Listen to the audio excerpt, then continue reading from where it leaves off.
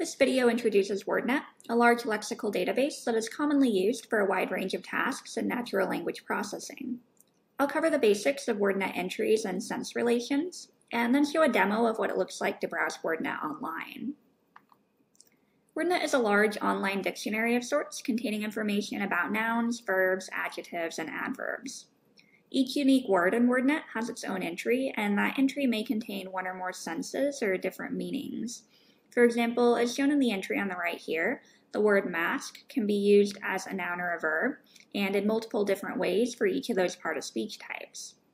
Words aren't distinguished from one another based on pronunciation, so homographs like bow and bow would be considered a single entry.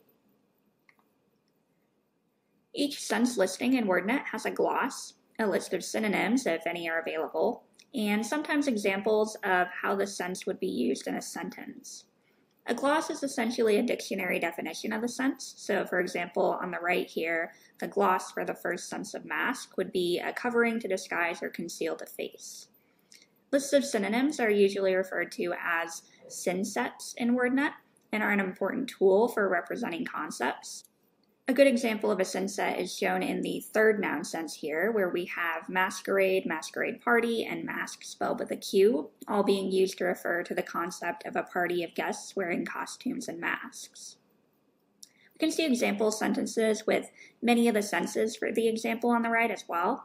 For example, for the first verb sense, we have he masked his disappointment. Each sense is also assigned to a lexicographic category that corresponds to some semantic field. There are 26 lexicographic categories for nouns, 15 lexicographic categories for verbs, 2 lexicographic categories for adjectives, and just 1 for adverbs. The lexicographic categories for nouns and some corresponding examples of those categories reproduced from the textbook are shown in the table here. There are many different ways that senses can be related to one another in WordNet. Some core relations that you'll encounter are shown here. Hypernyms are more general terms for concepts, so for example, food would be a hypernym of cake, whereas hyponyms are more specific terms for concepts, so corgi would be a hyponym of dog.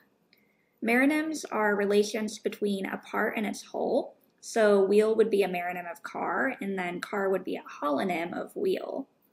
Antonyms are two concepts that mean the opposite thing. So for example, leader would be an antonym of follower. These relations help define the hierarchical structure of WordNet. So for a given concept, you can move up the hierarchy to find its increasingly more general hypernyms, or you can move down the hierarchy to find its increasingly more specific hyponyms. I went ahead and traced the hierarchy for mask and ended up with what you see here. So you can see that WordNet lends itself nicely to graphical representation, and you can also add things like meronyms and antonyms into that graphical representation if you want. WordNet is publicly available online, so you can browse through it yourself, and I'll quickly show what that looks like here.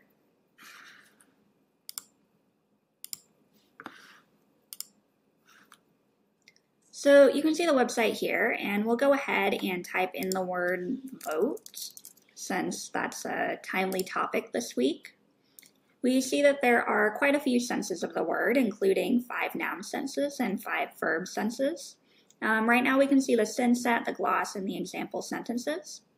Let's say we also want to see some other information like the lexicographic categories. So we can see that now we have that information along with some other things. If we want to see the hypernyms and hyponyms of one of these senses, we can click right here.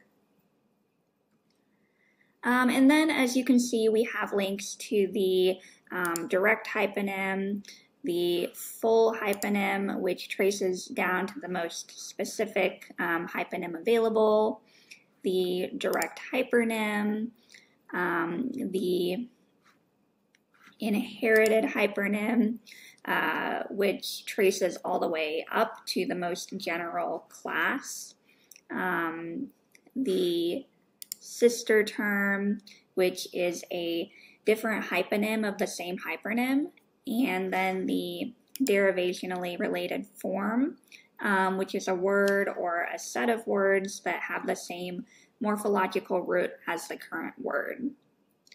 So as you can see, WordNet provides a wealth of useful information for NLP tasks.